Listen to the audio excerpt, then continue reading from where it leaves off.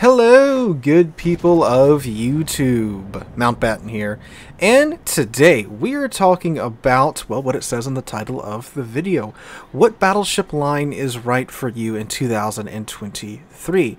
So if you're a new player looking to pick up your first battleship to grind out, or if you are a returning player or a current player that's just trying to find the battleship that's right for the meta, you can probably find at least my suggestion to your question in this video.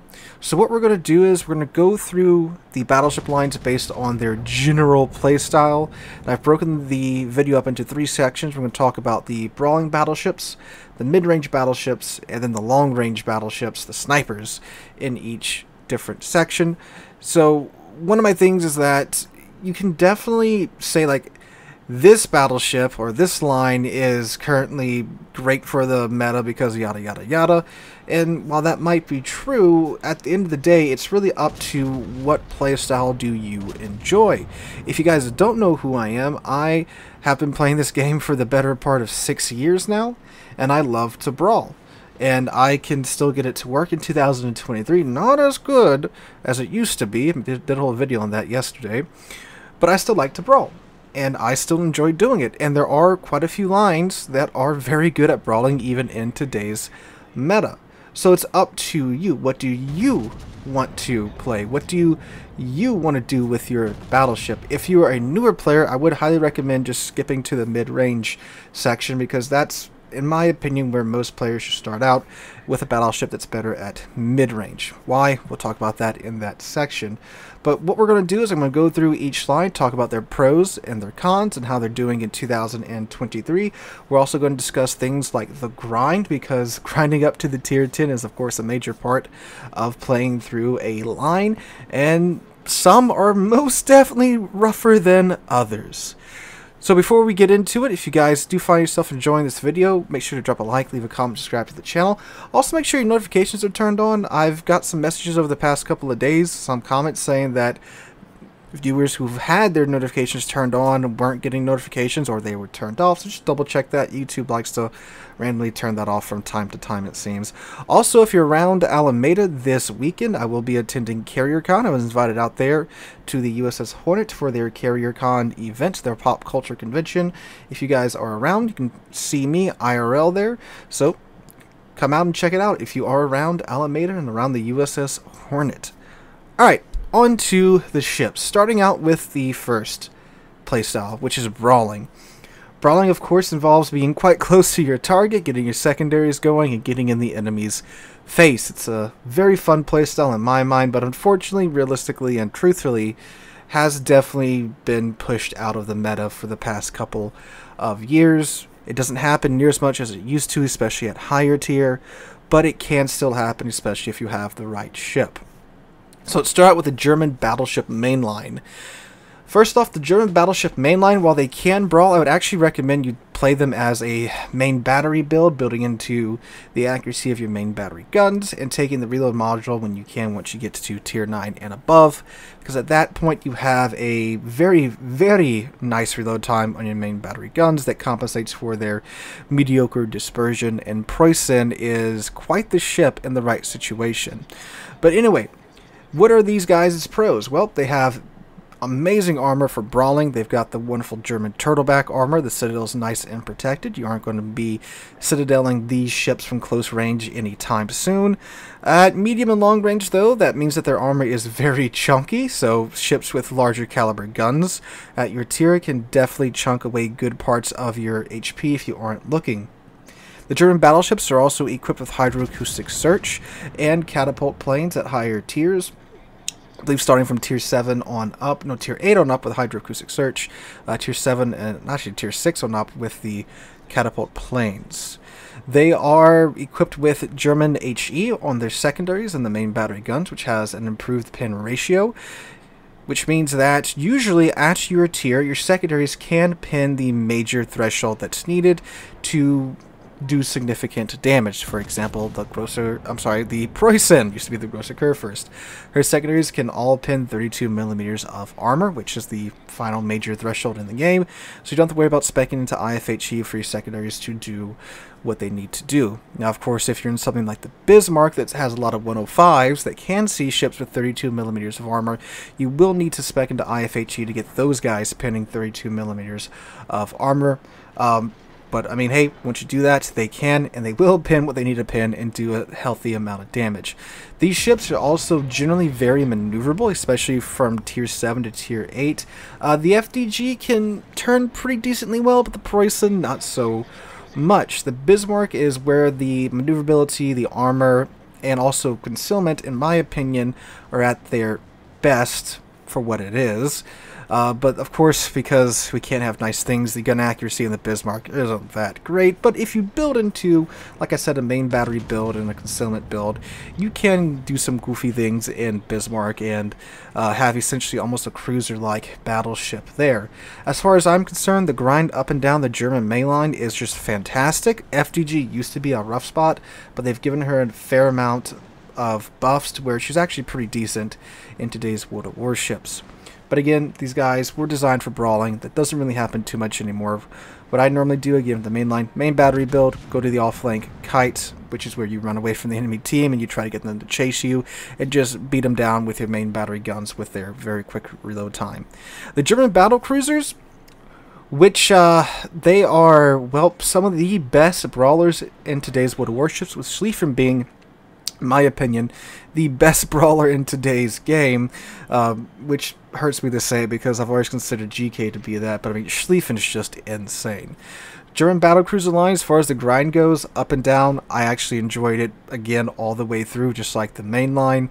There's not really a low point in the line for me. Zeton looks stupid with its Star Destroyer superstructure, but it's just goofy fun all the way up and down the line. Now, since they are battle cruisers, their armor isn't as great. They can get overmatched through their nose by the common battleship calibers that you can find at their tier.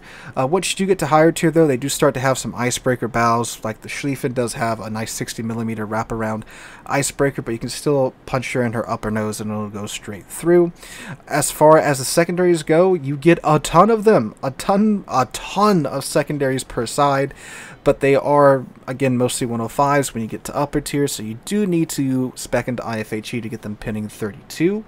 They, however, do make up for it with just the sheer amount of volume that you will be spewing out, especially once you get to tier 9. They're absolutely goofy. These battle cruisers also have torpedoes. Long-range, very slow torpedoes that are very useful for just throwing them in the general direction of whatever you don't want to be coming towards you. They also have fast damage con, which cools down incredibly fast, but there's a limited number of, so you have to be very careful with that. And they do have one less heal than the normal battleships do have, because, again, they are battle cruisers. They are also equipped with hydroacoustic search, which is great for avoiding torpedoes, and they're generally very fast and very maneuverable because, again, they are battle cruisers. We're going to really knock these out of the park, in my opinion. These guys are what's keeping brawling alive in today's World of Warships because they're so darn good at it. You do have to mind yourself, though, because they don't have the great armor of the main line, because, again, they're battle cruisers, but they're fast, maneuverable, and tons of fun, in my opinion. Would I recommend these lines, this line to a newer player? I wouldn't, because they are way less survivable than your average battleship, but maybe as a second or third line to go down, absolutely. Speaking of battle cruisers, sorry, not battle cruisers, speaking of lines that are pretty new player friendly, the Soviet battleships. Now, the Soviet battleships, these guys are something, alright? So when the Soviet battleships came out, they were considered to be some of the most busted ships in the game, especially the Kremlin, but she's been nerfed into the dirt pretty hard since then. The Soviet battleships are made to do Soviet things. They play just like every single large Soviet ship in the game, which is point your bow toward the enemy, find an island or rock to sit next to, and just tank for days. And they do that exceptionally well. They have great armor from an angled in bow perspective, a bow and Soviet battleship is going to take time to deal, because you got to either burn him down, try to flank him, and citadel him in his sides. Other than that, if they're paying attention, it's going to be a long day. Unless you can, find like some DD or submarine to just shove a bunch of torpedoes into their side. But other than that, they are exceptionally tanky ships. They also have the Soviet battleship dispersion gimmick, where the closer you are to the target, the better your dispersion is. So they're also, again, very much encouraged to play closer. They do have large guns for their tier, typically, and they do, of course, have Soviet bias AP with very flat arcs, and the AP hits incredibly hard when it does connect. They do also actually have pretty good AA. Kremlin's AA kept getting nerfed for some reason, well, in terms of its survivability for some time, for whatever reason. As far as the grind goes for the Soviet battleships, it's a pretty good grind up and down. Sinop's probably the highlight of the line because it's just such a goofy ship at tier 7. It's incredibly tanky. You have 16-inch guns. You have 9 16-inch guns at tier 7, which is kind of crazy. And it is just all around. It looks really cool too. It's one of my favorite looking ships in the game. But it's a really solid ship and probably the highlight of the Soviet battleship line. Kremlin used to be this monster that couldn't be tamed or killed, but again, she's been nerfed pretty hard. They do also have the fast damage con, the same one that the German battlecruisers get, so a very quick cooldown time, but a limited number of charges of that. You can also put Kuznetsov on the Soviet battleships, which he has a Will to Victory talent, where when you get down to the last 10% of your HP, you get a free heal and damage con as well. It's a very new player-friendly line, and it will teach you not to show your broadside pretty quickly, because these ships do typically have large citadels that are very much exposed. If you catch their flat broadside, it's not really that difficult to citadel them. The Kremlin does sit a little low in the water, though, so that's what makes her kind of difficult to citadel. But from close range, if you get to her side, it's a dead ship. Alright, moving on to the mid-range battleships. So, the mid-range battleships are battleships that are best played from about 14-ish kilometers to 17-ish kilometers out. They can push in. They're typically pretty decent at pushing in, but they're not that great much further past those 17, 18, 19 kilometers. That's getting to the sniping battleship range. So, let's start off the mid-range group by talking about the Italians. So, the Italian battleships are honestly one of the roughest lines to grind up, especially in 2023. The mid-tier is absolutely a slog. From tier 5 to tier 7, I am sorry if you're stuck in this grind, especially in today's meta, where so many players like to sit so far back. The guns are not accurate. They are incredibly frustrating to use because they had to balance them for SAP. The Italian battleships have SAP shells. SAP is basically, TLDR, it's HE that doesn't have a fire chance but has a crazy high alpha. That's what it is. So when you hit to the less armored portion of enemy ships, you do a lot of damage, like the superstructures, the extremities, so the bow and the stern. You do a crazy amount of damage. In order to balance for that, they had to give the Italian battleships either a longer reload time or less accurate guns. And at mid-tier, the answer was less accurate guns, and it is incredibly frustrating to get through. Now, they do have the exhaust smoke generator, where you can pop it, and it'll emit a smoke screen around you as fast as you are going. That does definitely help with either pushing or kiting away or running away if you're in a bad situation. I mostly use it to dip out of a situation that is not favorable to me, but if someone's not paying attention, you'd be surprised how many players, by the way, don't realize there's a battleship-sized smokescreen walking toward them at 32 knots.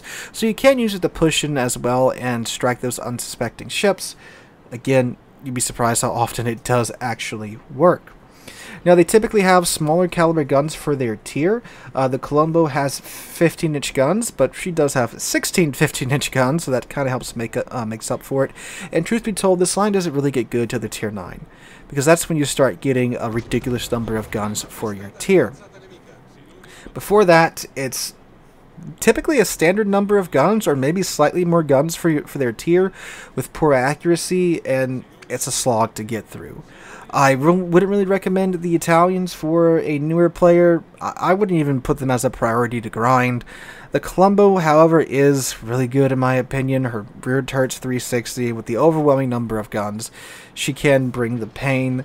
But, I mean, God, the grind to get there and just how today's game goes, it's not a priority, in my mind at least. I'm not hating on them. I do like them. It's just, it's a miserable grind, and in my opinion, the worst battleship grind in the game. So moving on, we have the U.S. battleships, the first of 3 frickin' lines, because Wargaming really likes to make American battleships for some reason. I'm an American, and even I'm here like, 3? Really? So the mainline U.S. battleships are fantastic. They are, in my opinion, the best line for a newer player to start out with, even in today's World of Warships. And the U.S. battleship line, the main line, is the oldest battleship line in the game, tied with the Japanese battleship line. And it's a testament to how they were designed back in the day that they are still among the best line in the game. The grind is aight until you get to Colorado. New Mexico and Colorado is a little shaky. New Mexico's kind of, it's okay. Colorado's pretty miserable, which is the tier 7, because while you're still stuck in a super dreadnought, all the other nations are getting their fast battleships, and you're stuck in a dreadnought that goes 20 knots, which means you have to be very attentive to your situation and know when to run away. Actually, you have to run away before you need to run away because of how slow you are. But you do have 16-inch guns at tier 7, so that does kind of help make up for it. But the rest of the line is great, especially once you get to tier 8 to the North Carolina. The 8, 9, and 10 are fantastic battleships. So, the American battleships typically have most of the line larger guns for their tier until you get to tier 8, then you peter out at the 16-inch guns. But you do also get to the Mark 8 Super Heavy AP, which means that your 16-inch guns really hit like 17-inch guns or 18-inch guns. They pack that much of a punch. Now, obviously, you can't overmatch the same armor that an 18-inch gun can, but when you do get those shells that bite, oh man, is it glorious. Now, the American battleships, because they use a super heavy shell, they do have a slower velocity on their shells than other battleships, which means that aiming at range is a lot, which is why these guys are best played at medium range. From like 13, 14, 15, 16 kilometers out, you're good. 17, 18, 19, oh man, the shells and the air drag and how slow they go, it really starts to show. So they're best played from, again, about 16, 15 kilometers in. Once you get to the North Carolina, you are in the fast battleships. So the North Carolina and the Iowa are, well, the Iowa is actually the fastest in the line, but they're both pretty darn fast. Both have 9, 15, 16-inch guns. Now, once you get the Iowa, you do get the 50 caliber gun, so you have the gun with the longer barrel. So the velocity is a lot better than that of the North Carolina. When you get to the Montana, you get 12 of these 16-inch guns, which is great. Plus, the American battleship dispersion is among the most consistent in the game.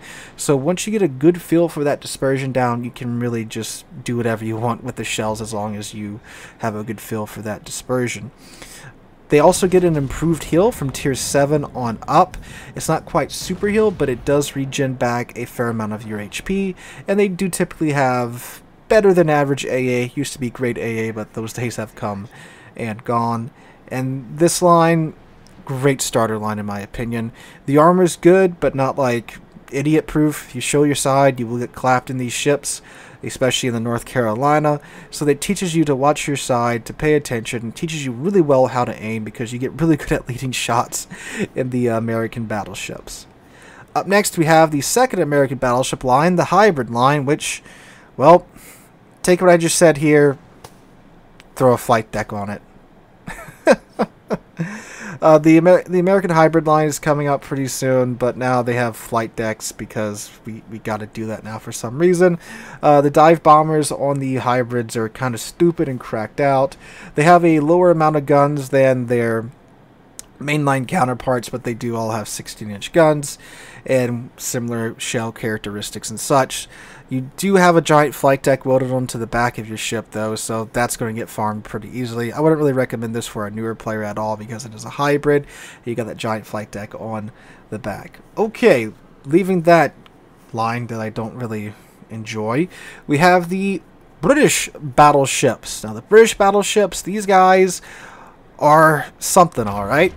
So the British battleships, they have amazing HE.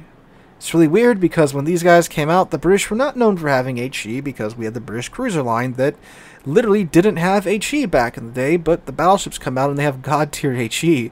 So the British BBHE has amazing alpha and great fire starting chance for their tier, all the way up to the tier 10, which means that, yeah, you will be spamming HE a bit in this line.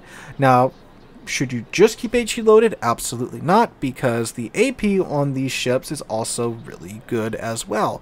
It's short fuse AP, which means that the fuse timer is set much slower than other battleship lines, which means you get less overpins on things like cruisers and the superstructure battleships and their extremities. So, do use AP if something shows you broadside. The bonus to the HE is that if either your shells just aren't connecting or if something's bowing into you, load the HE and you'll burn them down.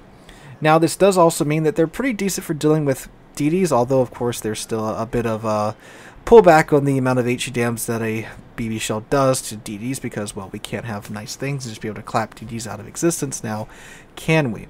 But anyway, on top of that, the line has mediocre armor once you start to get to the modern battleships, especially when you get to the Conqueror and the Lion. They're all coated in 32mm of armor with exposed citadels. But once you start getting to the Lion and the Conqueror, the tier 9 and the tier 10 respectively, you do get a super heal that allows you to simply reprint two-thirds of your ship's HP, because why frickin' not? This is countered by the fact that your citadel is exposed, and again, you do have lots of 32mm of armor everywhere that most cruisers and battleship sectors at tier 10 can simply rip through. Their main battery guns also aren't that accurate, especially once you get to, again, the Lion and the Conqueror, and that's why you might want to be throwing HE at longer-ish ranges, and why you can't really play the whole line at maximum range, because you really aren't going to be hitting too much at those tiers. And the guns do cap out at 16-inch once you get to the Lion. Overall, it's a very new player-friendly line because of that super heal, and because of the fact that you can just slap one, and as long as you play it somewhat correctly, you will be doing damage. You'll be doing lots of damage, but you're kind of just HE farming at that point. But, I mean, I can't lie, it is pretty new player-friendly. Would I recommend this be the first lineup? No, I still think the Americans were a good first choice, but a second lineup for a newer player? Yeah, definitely. They definitely do well in the current meta because, again, you can just slap one and farm HE damage and come near the top of the team just because you did a bunch of fire damage to enemy ships. So, yeah, if you're having a bad day in 2023, it's not the worst line to take out ever. Alright. Speaking of the British, we have the British battle cruisers. Now, the British battle cruisers are a nice blend of the battleships and the characteristics of battle cruisers. So, they maintain similar HE to the battleship line with a little bit less fire chance and a little bit less alpha. However, for some reason, even though they're the battle cruisers, not the battleships, they have bigger guns than the main line. You can get up to the St. Vincent with her 18-inch gun, 457mm 18-inch gun. 9 of them as well, because why not? The British battle cruisers are also pretty darn goofy. Like with the Germans, I think they knocked it out of the park here with the design of the line. There's no real low point in the line, in my opinion. Oh, by the way, the British battleship line, the low point would be the Monarch if you ask most players. I don't necessarily agree with that. I think the Monarch's a pretty decent battleship. Line can be frustrating at times for me, but that's what most people say versus what I say. But anyway, back to the battle cruisers. They're pretty great through and through. I really enjoyed the ships all the way up from mid-tier to high tier. They're fast, maneuverable. They get to these turning mechanics in the torpedoes, where you can have your torpedo tubes that are in the hull, select an angle, they launch out of the torpedo tube in the hull, and then they turn to the angle that you selected. And the torpedoes typically have high alpha, like the St. Vincent's torpedoes that have over 30,000 alpha, but you only get 2 of them in your bow. They also are equipped with specialized repair teams, which start getting up to the higher tier 1s. They're great at just running around at mid-range like cruisers. They have speed boost. I pop the speed boost, run around at, again, 14, 15, 16 kilometers, and just burn down the world with the HE. When it's time to push, I load in the AP, and I push into the enemy team once it is that appropriate time. But at the same time, if that time never comes, you can also just keep running around with HE, burning the world down. Definitely, once you get to the St. Vincent and the higher tiers ships, don't neglect the AP. The AP is really good. Even the Hawk has great AP because it has larger guns at its tier. Again, something shows your broadside, load the AP, clap them with it, go on about your day, driving around like a cracked out squirrel at the mid-range on the map. So again, a line that I think is doing quite well in today's World of Warships, and a line I would recommend grinding up. And then we have the French BBs, the Baguettes. The French battleship line is it's just a confusing line.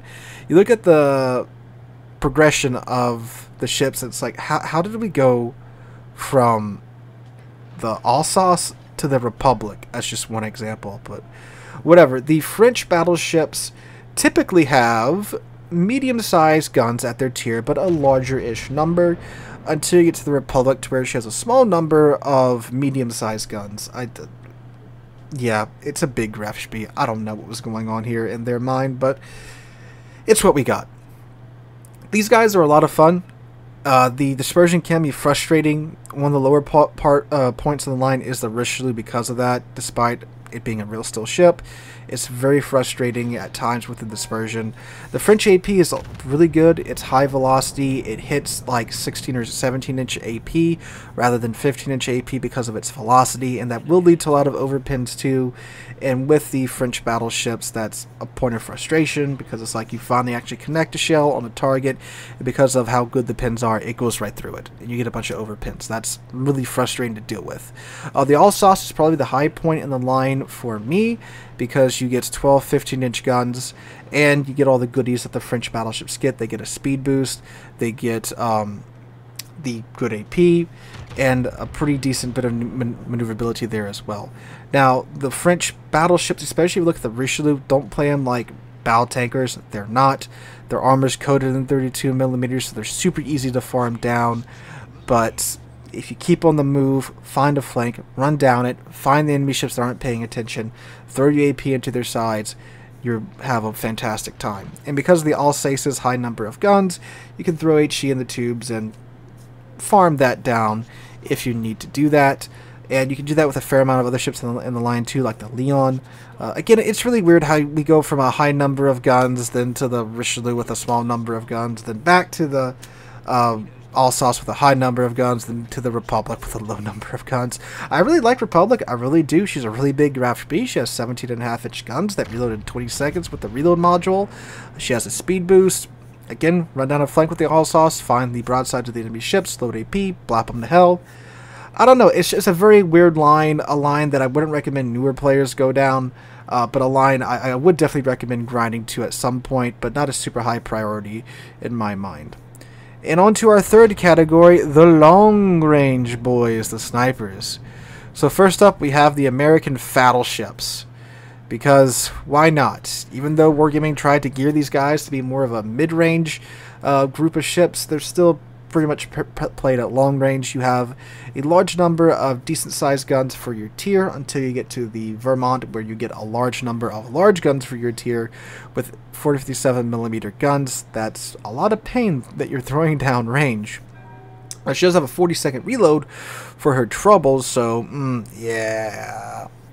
So they have a couple of the same benefits that the American mainline battleships have, in that they have the improved heal, but these guys are slow, 20 knot maximum speed because they're so fat. They're huge ships, getting longer reload time on the guns. They can be very frustrating to play, very boring to play in my opinion too, although they did improve some characteristics of them to make them a bit more comfortable to play at mid-range, which, again, sounds great on paper. There are some things that have improved, like the acceleration, but still, these ships are huge targets. They get farmed down just so easily when they do actually push in, that most of them still just sit in the back because of how, again, how the games go today. I wouldn't really recommend them for first time grinders.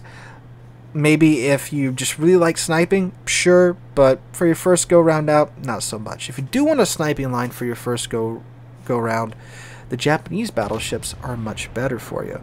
The Japanese battleships are great. Like I mentioned with the American battleships, they're tied for being the oldest branch in the game, and the grind up the Japanese battleships is pretty good in my mind. The Kongo's a great ship. The Amagi's a great ship. Fuso is Fuso. The Izumo, which is the tier 9, like the FDG, used to be terrible, but she's been buffed quite a bit in the past few years to the point to where she's actually pretty enjoyable now. So the Japanese battleships, they're actually a mix of battle cruisers and battleships.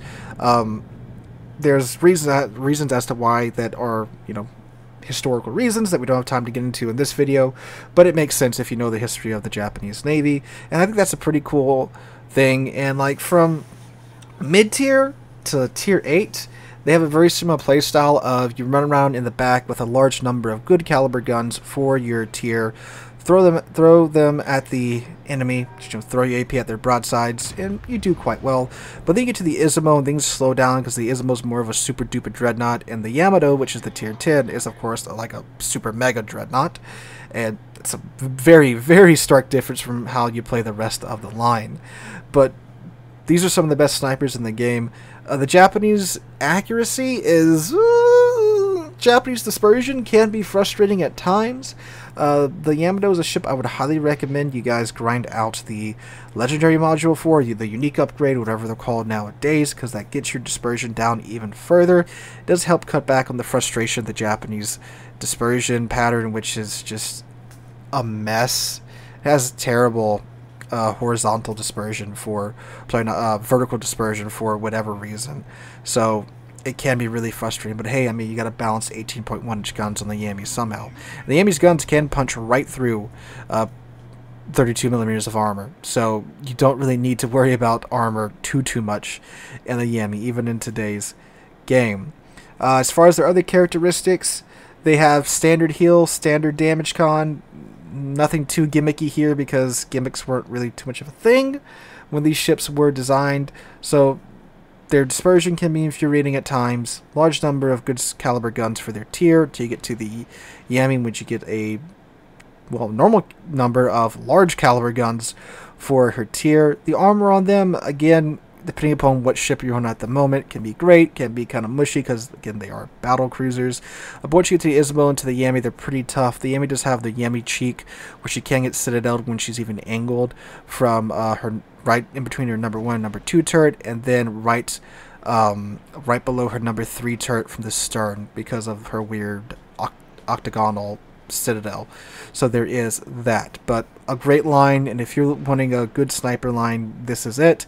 The way I normally play the Yam, the Izumo, is that I will sit further back at the beginning of the match, and then I will slowly start to push in, because they are slow ships, very slow to turn.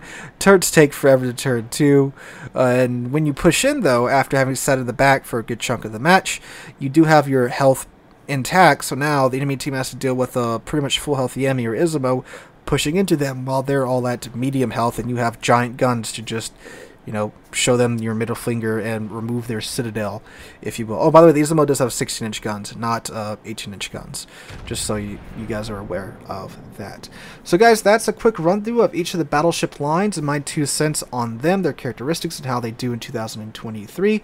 Try to keep this video under 35 minutes. Looks like we've managed to do that. So let me know what you guys think in the comments down below. Anything I forgot or anything that you guys feel needs to be added, let me know in the comments down below. Hope you guys have a wonderful wonderful Thursday, and a wonderful rest of your week. I hope to catch you guys in the next one.